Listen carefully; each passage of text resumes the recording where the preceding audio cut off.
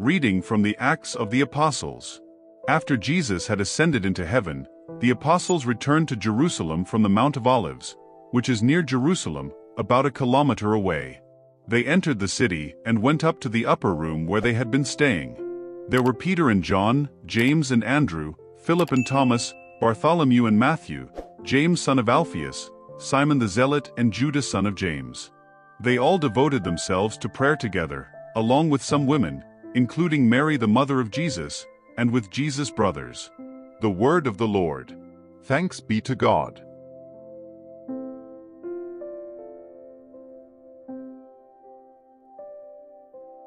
Proclamation of the Gospel of Jesus Christ according to St. Luke. Glory to you, Lord. At that time the angel Gabriel was sent by God to a town in Galilee called Nazareth, to a virgin betrothed to a man whose name was Joseph. He was a descendant of David, and the virgin's name was Mary. The angel came to her and said, "Rejoice, you who are highly favored, the Lord is with you." Mary was troubled by this and began to wonder what kind of greeting this might be.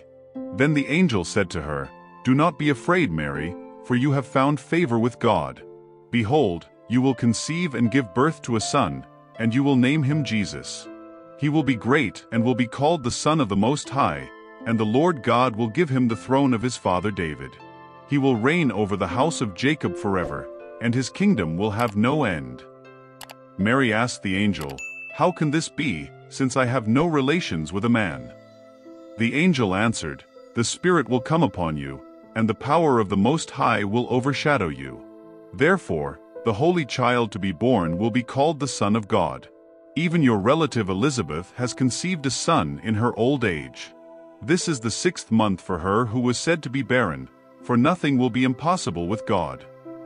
Then Mary said, "Behold, I am the handmaid of the Lord. Let it be done to me according to your word." And the angel departed. The word of the Savior. Glory to you, Lord.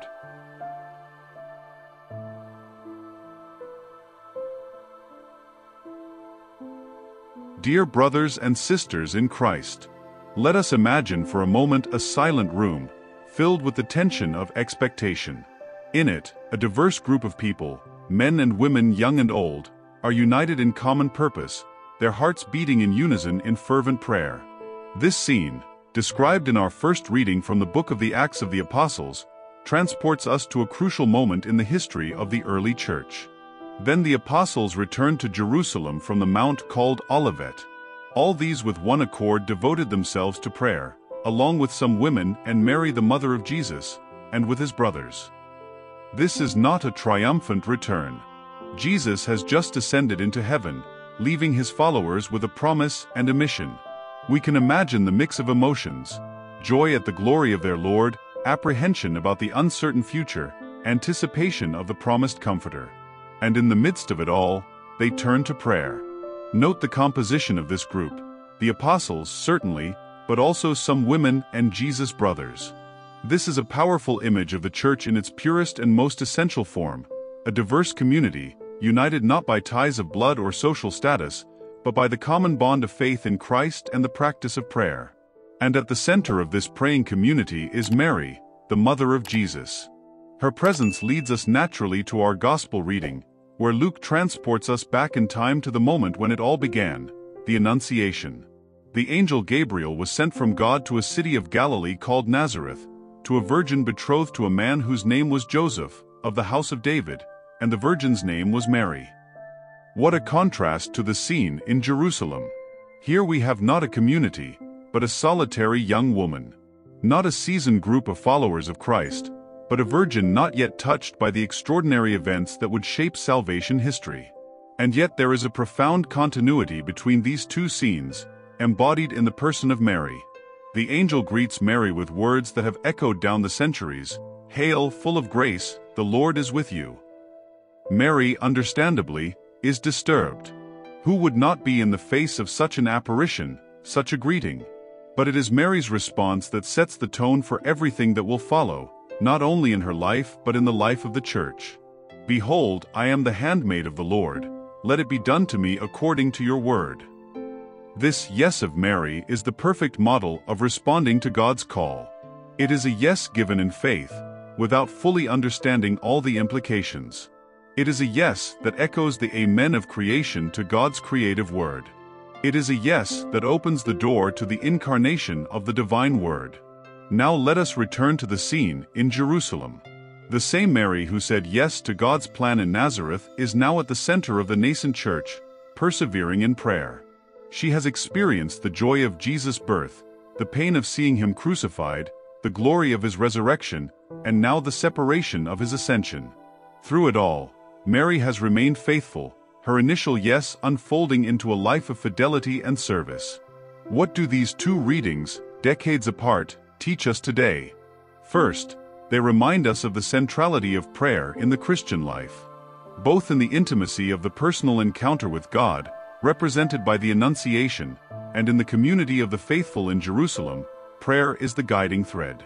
It is through prayer that we open ourselves to God's will, that we find strength for our journey of faith, that we come together as the body of Christ. Second, these readings call us to radical availability to God's plan. Mary's yes was not a one-time event, but the beginning of a life of surrender. Likewise, we are called to say yes to God not just once, but every day, in every circumstance of our lives. Third, we see the importance of community in the journey of faith. Mary was not alone in Jerusalem, she was surrounded by a community of faith. Likewise, we are not called to live our faith in isolation, but in communion with our brothers and sisters in Christ. Fourth, these readings remind us that faith often takes us to unexpected places. Mary could not have foreseen, that day in Nazareth, that she would be at the center of the nascent church in Jerusalem.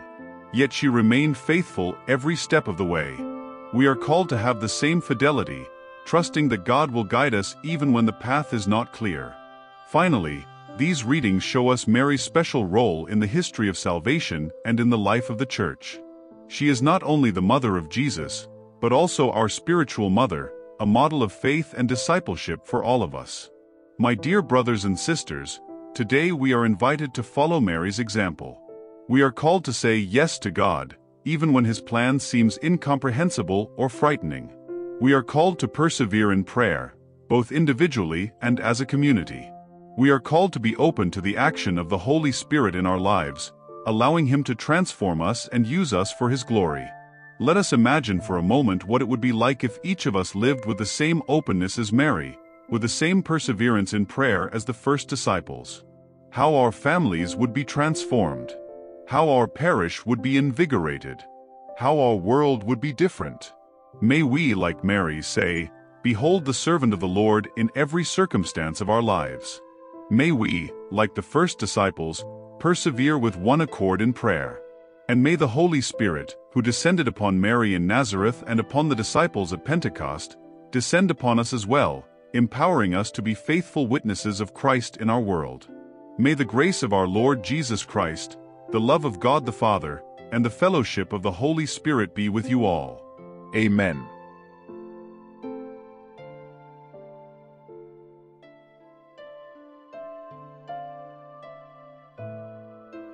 Saint Michael the Archangel, defend us in battle. Be our protection against the wickedness and snares of the devil. May God rebuke him, we humbly pray. And do thou, O Prince of the heavenly host, by the power of God, cast into hell Satan and all the evil spirits who prowl throughout the world, seeking the ruin of souls. Amen.